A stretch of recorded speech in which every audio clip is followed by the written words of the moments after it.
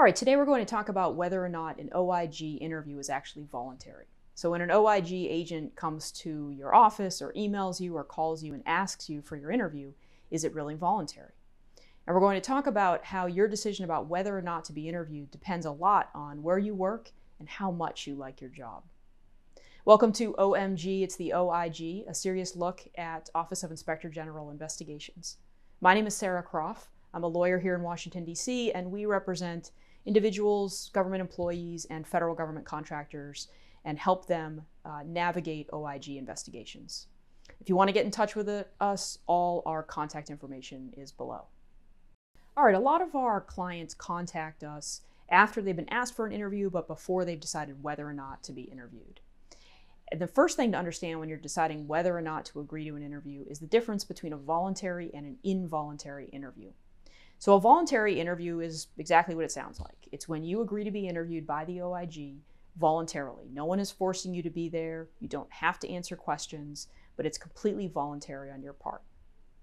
The second kind of OIG interview is the involuntary interview. That's the kind of interview when you are a federal government employee and the OIG tells you that it's an involuntary interview, meaning that if you don't cooperate and if you don't agree to be interviewed or don't sit for the interview, you can be fired. So that is involuntary. You are being compelled to appear for the interview. And that's a very important distinction for a matter we're going to talk about in just 1 minute. All right, whether or not you agree to the interview depends first on where you work. So if you are a federal employee, you work at the agency where the OIG is from, then they can make it involuntary. They can force you either to choose between your job or choose to be interviewed. So if you're a federal employee, you have fewer options than if you're not a federal employee. If you're not a federal employee, you work outside the agency, you work for a government contractor, depending on your contract, or you work just for a private company, or you're retired or used to work for the federal government, you do not have to agree to an OIG interview. They can't subpoena you, in other words, and force you to appear. Now, the one exception to that is the Department of Defense. So the Department of Defense OIG does have broader powers than most of the OIGs, and the DoD OIG can actually subpoena witnesses to sit and give testimony, even if they do not work for the federal government. All right, at the beginning I said that part of your thinking about whether or not you're going to agree to an interview depends on how much you like your job. Because it is an option when you're a federal employee to sit for an interview or quit your job. Because as I said, they can't force you to be interviewed and testify against yourself if you no longer work for the agency unless it's Department of Defense. So many of our clients, or some of our clients, do agree and decide to quit their job rather than sit for the interview. Now that's because we've talked with them, we've talked through the risks of the interview, what they might have to say during the interview, and how much harm they could do to their legal position if they are interviewed at that point. This is most often when there is an underlying criminal investigation or we think there might be a criminal investigation down the road. It's obviously a very big decision to quit your job. People who work in the federal government enjoy working there. It's a safe, stable, secure, often well-paying position, and most people do not want to leave. But it is an option, and it's part of the analysis that we'll do with you as your lawyer to talk through the risks of the interview and the possibility that you may leave your job rather than be interviewed.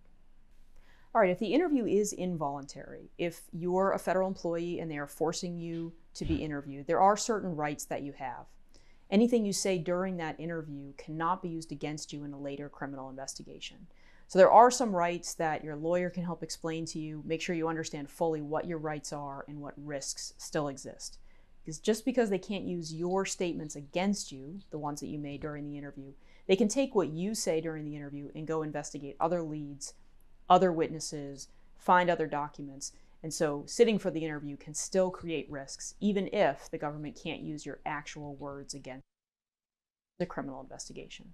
So there's a lot of moving parts when you're talking about agreeing to an interview that could be part of a criminal investigation.